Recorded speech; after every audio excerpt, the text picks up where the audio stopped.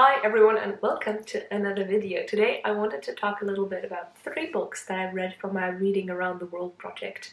I haven't been doing these videos for the past year because I've been doing Invisible Cities, but for this video at least I'm going to group the two because I've read one book for Invisible Cities. That should be 2, isn't it? Yeah, I read of Algeria, but I already made a separate video for that. But right now I want to talk about one book that I've read for Guyana, one book that I've read that is set in India, and one book that is set in Bangladesh. So I thought I'd talk about them all 3 together because they're also about similar-ish cultures. Let's start with the book that is set in Bangladesh. This one was not Invisible Cities related, it was really just one that I felt like reading at that time. Now, I didn't know anything about Bangladesh, as it turns out. This happens more often, and this one is set around the time of the War for Independence. So Bangladesh, apparently, as it turns out, used to be part of Pakistan. But if you know what the map is like, you'll know that Bangladesh is on the other side of India, and that is still like a result of the partition and like what the English Empire used to be like. So when the partition happened, Pakistan and India separated, but there was still this region on the other side of India that was at that point called East Pakistan. It then became East Bengal, so just the name changed, and in the 70s, I'm unsure, I think in the 70s, Bangladesh decided it wanted to become Bangladesh and not be part of Pakistan, partly because Pakistan was too far away. They felt like, how can those people that are living over there decide about us? And there were also a little bit of shifts in the culture as well. So this book talks about that, but it talks about it from the point of view of the mother of the family, which I thought was a very interesting take.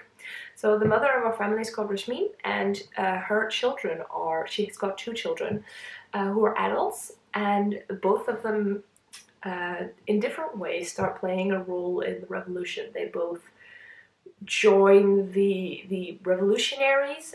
He starts to fight, she has more of an administrative role, and as a mother, Rashmi has opinion on that. She doesn't really like her children doing that, and it was really interesting to see, you know, the situation of, okay, yes, I want my country to be independent, but do I want it so much that I'm okay with my children being in danger? I thought that was an interesting take, a very relevant take. There are a lot of mothers out there, so I really like that, and because of the role of her children, she also starts to be sucked in a little bit and start doing stuff.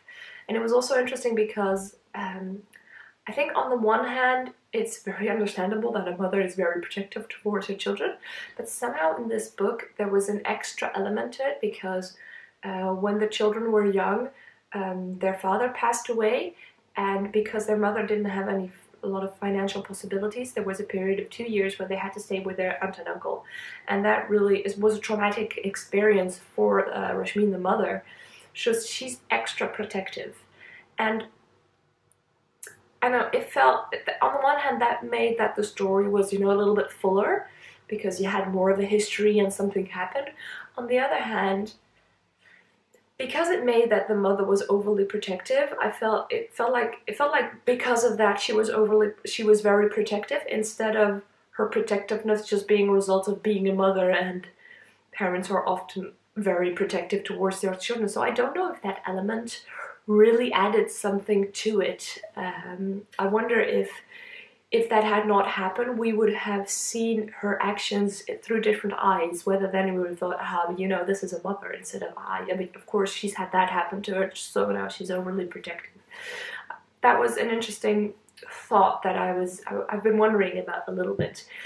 Now, one thing that I struggled with, though, is that the character didn't really come alive. And I don't know whether that is because I'm not a mother, and therefore, though rationally I completely understand all the struggles that she went through and her emotions with seeing her children do whatever, emotionally I didn't connect with it. I think that is absolutely a me thing because I just don't have that experience of being a mother, and maybe that's, I don't know, that could be a thing. I'd be very curious to see, maybe I should research that if other people have had that same experience. This is the first book in a trilogy, and I'm not entirely sure I'm going to read the other ones. On the one hand, I do want to learn more about that part of history because I know nothing about it, as I have shown, and I always like to learn about stuff like that through books, so that would be interesting, and this is an interesting take. Also, the mother, she has tenants who are Hindus, and because of the war and because of the position of Hindus and Indians, and in this Muslim culture, stuff happens to them, and I thought there are a lot of interesting components. That because I'm not connected, wasn't connected with the characters, I'm not sure. And if I'm not sure, seeing all the books that I really want to read right now, I don't think it's gonna happen. But you never know, maybe at a later stage, maybe when I have a different life experience, somehow things will start making sense. So that's A Golden Age by Tahmimi Anam. The other book that I read is set in contemporary India, and I've been thinking, I'm not sure if this is the first contemporary Indian book. I think a lot of the other books that I've read that are set in India were historical fiction. So this was good, definitely, for that. So that is A Burning by Magha and Majumdar, I think. Magha Majumdar. Good. Contemporary Indian. We have a young woman called Jivan, and she's accused of having been part of a terrorist attack in which there was a train accident and a lot of people died. And she's put in prison to that, and a lot of people suddenly feel very different about her, and there's the whole country turning against her, turning against this woman who keeps saying, I'm innocent, but they're like, nope, you're not, and hating her. And a lot of the story is also about her being in prison and her talking to a journalist who's trying to find out, and the results of stuff being put in newspaper on her life, on her family. That's the main storyline, and then we've got two other characters who are kind of attached to that story. We've got an old teacher of Jivan called P.T. Sir. He finds out that she is accused of this. He's like, oh, I would never have believed it. He believes it directly, and he starts an interesting storyline because he starts to be part of a political party, slowly but surely. And through that line, you see like the corruption that he slowly becomes a part of, and his role suddenly also, as time goes on, again a little bit in Jivan's life. And then we've also got another character called Lovely, who has this vibrant voice. She has Jivan's alibi, but doesn't have a trouble like connecting, and she's a very passionate person who believes in, you know, truth. She wants to be an actress, and she was a lovely character to read from because of her passion and honesty and like dealing with a lot of struggles, but just going ahead and being a boss lady. So she was really nice to read from. P.T. Sir's character was very interesting, even though I think there was a very good difference between the characters. They were really all their separate people. I loved Lovely's voice and what she went through, and with P.T. Sir, I was like, you slimy little man, and very interested in what he's going through, but his character was very different, and that was palpable. And somehow with Jivan, I don't really have a memory of her being, and that's possibly because of her story and her feeling downcast and attacked and not able to inhabit the space that she's allowed to have, because the space that she has is just being closed on her. She can't be herself. So I think that was interesting. The more I think about the book, the more I appreciate how it's been done. But I really don't think that in a couple of months I'll still remember it very well, and I don't really know what that is. Maybe it was because of the time that I was reading it in, but I do love it when we have these different voices that shine through, and I thought that was interestingly done. Maybe it's just the plot that didn't do much for me. I think that might be the conclusion, because I do remember oftentimes I remember books through plots and I don't really remember characters, and this is one where the characters shine through, and because that is not something that I personally often do well with, now this one will like disappear a little bit. But I think this is one that I'm glad I've read now, because now I appreciate characters a little bit more, and I think that a couple of years ago I wouldn't even have seen all that. I'd be interesting to see other books that this author writes. I think this was her debut novel, but if this is the way she's writing characters, then the future is going to be bright. And the third book I wanted to talk about, this one is historical fiction again, and this one I read for Invisible Cities in February, and one of those countries that was picked was Guyana. Now, let's start talking about Guyana itself, because I started doing my research, and after half an hour I realized that I had only been looking at books written by French Guyanan authors. And those are different countries. Worse, there's like Guyana, then you've got Suriname, and then you've got French Guiana. So that was already a bummer. You know, you don't know a lot about the world, and it's love, and then it's like, oh, but this is how little I know about the world.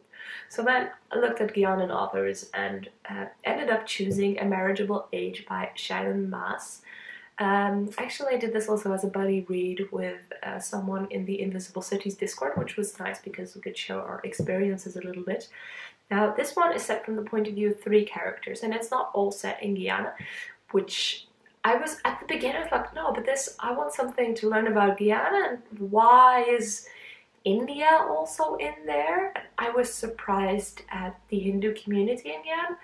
But I know that there's a Hindu community in Suriname, so why would that only be in that country? It makes sense. It makes total sense. So our 3 characters. On the one hand, we have Saroj, who is a young girl in Guyana, and she has a very strict father who really wants her to adhere to Hindu norms and cultures, and does not want her to even go to school, maybe, and he wants her to marry at 12. He's angry at another woman who's trying to increase the minimum age for marriage for girls to be married, and they struggle a lot. She hates her father. There's a lot of things that he does that she does not understand, and there's a lot of resentment there. And she's also a little bit influenced by a friend of hers who is allowed to have this very free life. So that's the roach. Then we have got Nat. He is a young boy. All of these 3 characters we follow from when they are young children to adulthood. Even a little bit, do we have later? No, adulthood. So Nat, he is raised in a village in India, and it's a very poor village, and his father is English, and he's a doctor, and he's one of those doctors that he wants Nat, he adopted Nat, and he really wants Nat also to become a doctor and to be this important role in the village and make sure that the lives of the villagers improves, not in a, oh, look at me helping, but in a, please help these people kind of ways. It's a very kind-hearted father.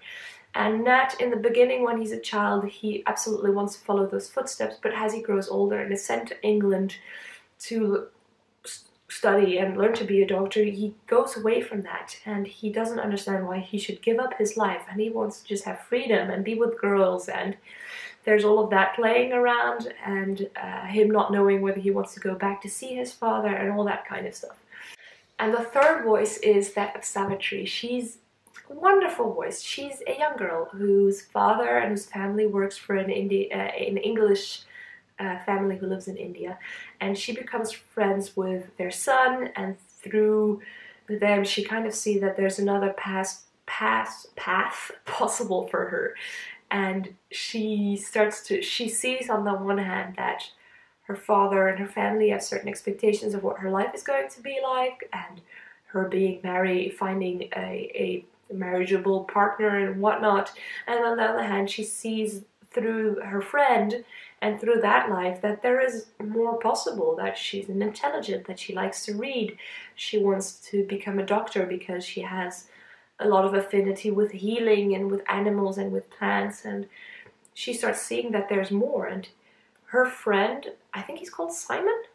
David, he kind of pulls her into that. He wants her to have that life because they're in love, and he he struggles with seeing how she's pulled apart by her family and what she wants at the same time. It's like, no, but he thinks that he can get anything that he wants because that's how he's been raised. He just has to lift his little finger and his parents are at his feet. So he says, yeah, but we can get married when we're older and you can come to school because I want it, so it's going to happen. So there's this interesting dynamic. And we see also with her how she and her family are treated by these English in India and how they viewed the locals. And there was a lot of bad stuff there. And you know, stuff evolves from there. I've already said way too much about these books. I really loved Marriageable. I kind of nearly fell off my ball here. I'm sitting on one of those bouncy balls. Anyway, I really like this book because there's slow developments and his stories are intertwined in an interesting way at the end. The end goes really fast. At one point, things just go, and it went a little bit too fast for me. And there's stuff that I'm like, oh, that wouldn't have been necessarily to put in there. Some of the romance stuff was not necessary for me. It did make the book a little bit lighter because there's also some rough stuff happening. There's stuff about miscarriages and being in a violent relationship, and I think also abuse with alcohol and rape. And there's also the war on one hand, so there's difficult things in there, but I thought that the romance stuff made it a little bit too light. But I did like to see how these characters evolved through time and how similar yet different their environments were. I loved seeing the similarities in cultures, though spatially these places were very far removed, and seeing how what the one was going through was similar to another for different reasons, with kind of different backgrounds. I thought there were good nuances in the story that I thought worked very well. It's a somewhat larger book. I think it was about 500 pages from what I remember, because I listened to it on audio, but it didn't feel like a book that you really had to plow through. I really liked the rhythm. There were some kind of resting points, and I really liked Savitri's story more than the others. I loved her voice. She was very joyful, and the others too, especially when they're kind of growing up, I thought like, you two are ungrateful brats. But still, I really like this book. I'm not sure it's a great like Guyana, and I want to understand Guyana pick because it has a lot more about Indian culture, and a lot of it is set in India, but you know, countries are not just one thing, and that is what this book showed. Part of what this book showed. So those were the 3 books that I've read. If you've read any of them, I'd love to hear from you, or if you've read other books that are set in either Bangladesh or in Guyana, I would also love to hear about that, because I'm on the outlook for more stories set in different countries than my own. Thank you for watching. See you in another video. Bye. Ba-chum, ba-chum, chum.